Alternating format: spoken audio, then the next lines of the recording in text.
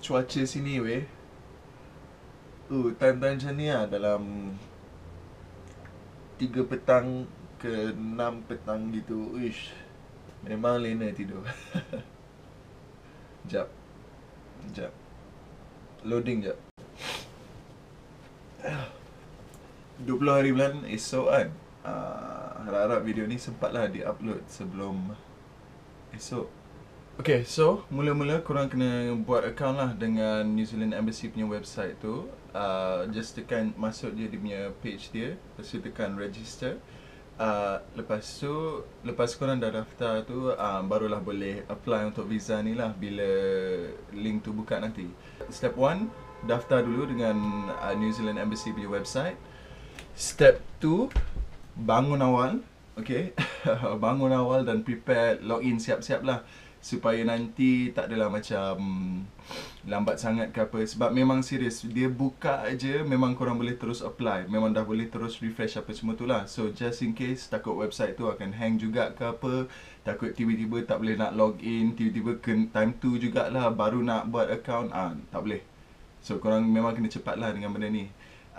Slot pun limited kan apa semua. So lepas korang dah bangun awal apa semua tu, tinggal nak refresh page tu untuk masuk ke application portal tu lah. Bila korang nak daftar tu, pastikan korang ada lah korang punya passport siap-siap dalam tangan.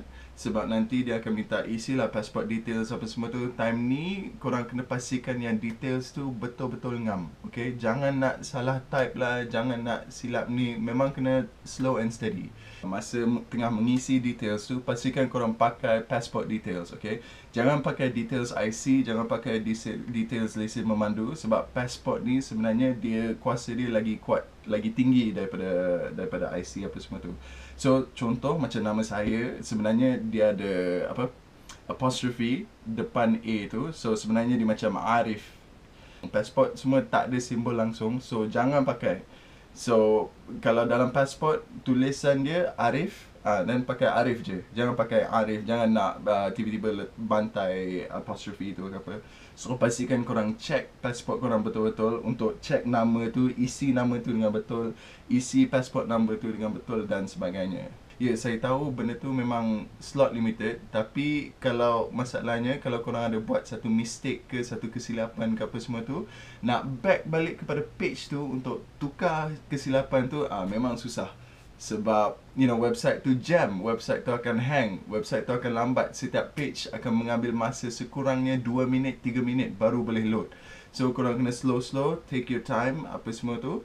And then pastikan setiap detail tu betul lah dan sempurna. So tak adalah masalah korang nak kena back balik ke apa semua tu. Nanti lepas korang dah isi maklumat apa semua tu, lepas dah jawab soalan-soalan dia, adalah soalan dia banyak yang macam pernah disabit kesalahan ke, dalam English lah, pernah disabit kesalahan ke apa ke, bila agak-agak tarikh nak fly masuk ke New Zealand ke, benda-benda macam tu.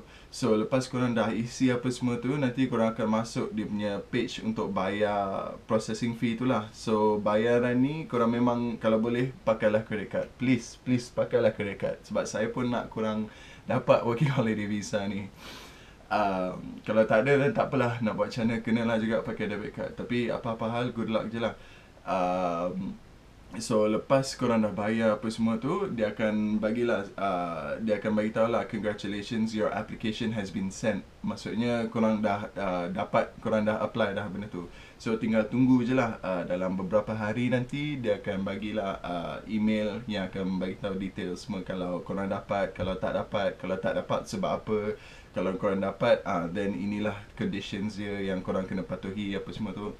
So itulah, nanti lepas esok ni, lepas korang dah dapat apa semua ni, kalau korang dapat, kalau ada yang tengok video ni dan dapat benda tu, jangan malu-malu, boleh je message saya ke, komen dekat bawah apa semua tu. Sebab nanti memang saya akan bagilah video apa yang perlu bawa, apa yang saya bawa lah personally, apa yang saya bawa dan sebagainya. So if anything, good luck. Nanti saya jumpa korang dalam video yang seterusnya lah. Okay, peace.